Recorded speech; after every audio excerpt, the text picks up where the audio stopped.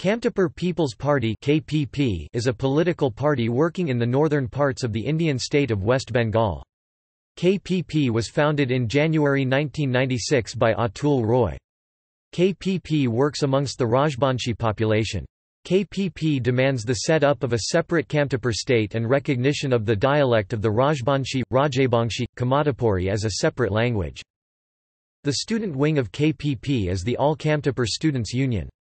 The women's wing is called Kamtapur Women's Rights Forum.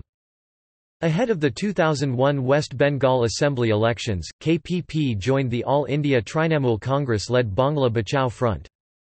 In spring 2003, KPP suffered an internal division. Atul Roy, considered as a moderate, was dethroned and replaced by a more hardline leadership. Nikhil Roy became the new president of KPP and the general secretary was Subhas Burman. Atul Roy remained a member of the Central Committee. Ahead of the 2004 Lok Sabha elections, KPP formed a front together with Jharkhand Mukti Morcha. In 2006, Atul Roy broke away from Kamtapur People's Party to form a new party called the Kamtapur Progressive Party.